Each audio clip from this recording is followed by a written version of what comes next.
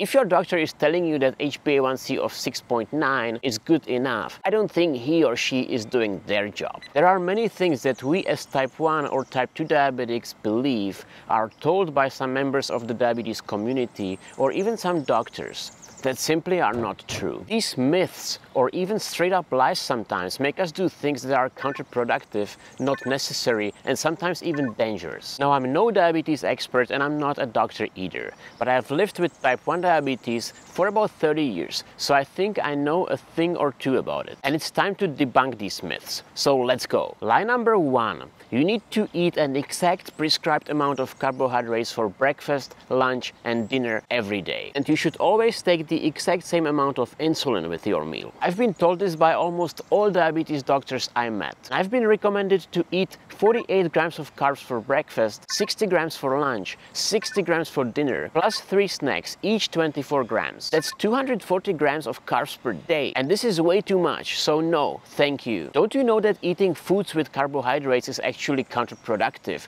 because carbs spike blood sugar? If I eat 240 grams of carbs, I have to pump 20 extra units of insulin to my body every day. And I'm pretty sure I will make tons of mistakes when I'm counting or estimating the exact amount of carbs that I eat, when I eat out, for example, or when I get a takeout. So I choose to eat as little carbs as possible, following the famous Dr. Bernstein's approach and his low-carb diet. And since I've started with low-carb diet, my blood sugars are more balanced and my HbA1c is better than ever. You really don't need 240 carbs per day. Lie number 2. Insulin needs to be kept in the fridge at all times. I've been told this by so many people in the community, and I've been convinced about this one too. Only insulin vials or pre-filled pens that are not in use should be stored in the fridge, at 36 to 40 degrees Fahrenheit to be exact. Insulin that you are currently using should be kept at room temperature and must be fully used and discarded within 4 weeks of opening. You should not keep it at a very hot place because this could damage the insulin quite fast, but it's not ideal to keep the insulin that you are currently using in the fridge either, because injecting cold insulin can be painful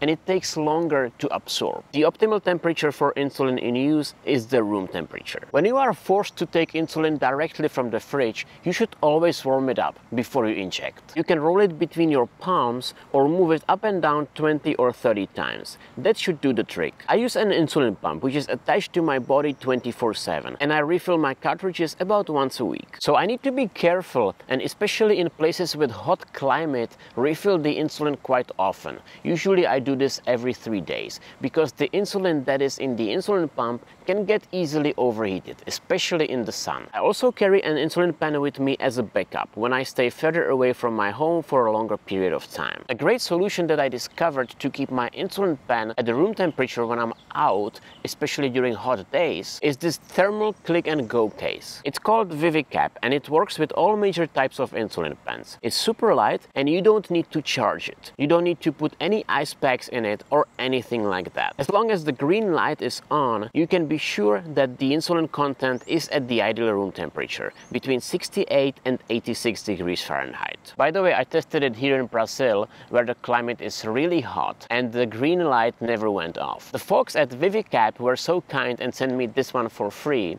and they also decided to sponsor this video and give you 10% discount if you purchase ViviCap using the discount link in the video description. So let's move to lie number 3. And that is that HbA1c below 7% is good enough. Well, I don't think so. If your doctor is telling you that HbA1c of 6.9 or even higher is good enough, and he or she doesn't challenge you to do a better job, I don't think he or she is doing their job. Normal HbA1c of a person who is not a diabetic is between 4.5 and 5.7%. Anyone from 5.7 to 6.5 is considered a pre-diabetic, and anything above 6.5 is diabetes. Now, anything below 7% is proven to significantly reduce the risk of future diabetes complication for most people, but the risk is still there, right? So no, 6.9% is not good enough in my book. Don't get comfortable. Of course, it's not reasonable to set the goal for HbA1c at 5.7% for most people,